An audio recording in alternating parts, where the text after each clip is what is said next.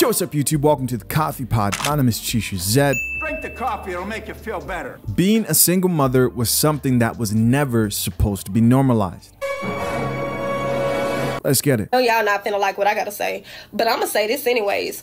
Being a single mother was never something that was supposed to be normalized in the black community, and there is an ugly mentality that comes along with it that a lot of y'all have. Not everybody, but a good majority of y'all. And this is not to take away from the accountability of the men, they trifling ways, or the neglect that they have placed on these kids too, because it takes two to make them. But for the ones of y'all that do this, y'all weaponize y'all kids because you view them as punishments. Everybody got to pitch in and be feeling guilty about the fact that you sat there and had a baby that you knew you couldn't take care of. Sheesh. On top of the fact that every man... Hold on, it's too hot. Drink the coffee, it'll make you feel better. It's too hot. The coffee's too hot, man. Weaponizing kids, making people feel guilty that they're not there to help you when you decided to have the kids yourself. Wow.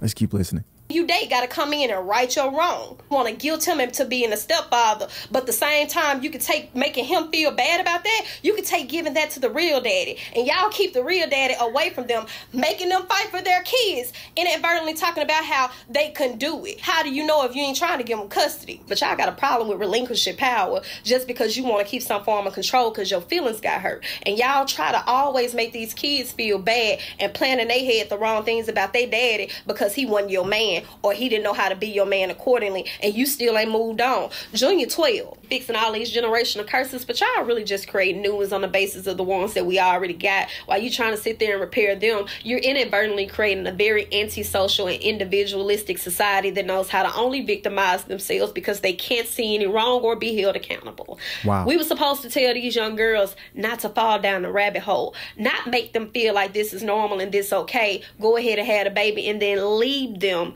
as soon as they become a parent.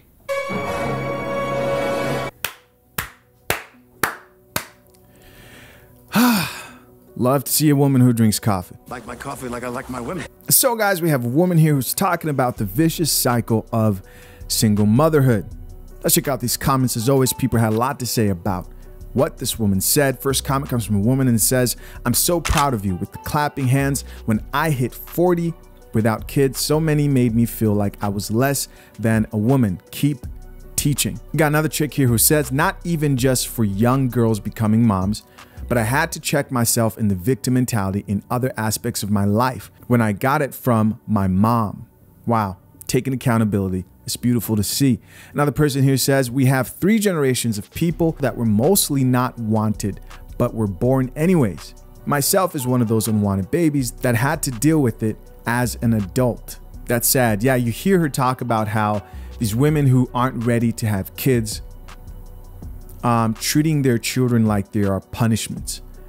Why? Because they still want to be in the streets, they still want to go out, and they're not ready to be mothers, but they're willing to have the kids, which is just completely backwards. Another woman here says, "Girl, you can't tell these people nothing. They're gonna do what they want regardless of if we advise against it."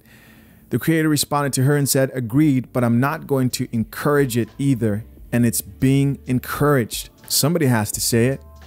Somebody has to be the bad guy. Somebody has to speak up, man. More people have to say, we got to stop glorifying single motherhood like it's some type of accomplishment. Another person here says, "They don't talk about the loneliness, the bitterness their kids then experience. So sad." 40 likes. Another woman here says, "And those are the same mamas that will be on paternity court with their 32-year-old son trying to figure if Earl is their daddy." Another woman here added and said, "A lot of these kids grow up and realize their mom was actually the villain, that their dad did try to be there, but their mom blocked it." What do you guys think? Leave your comments down below. As always, appreciate you for checking out another episode of the Coffee Pod. Till next time, I'm out. Peace.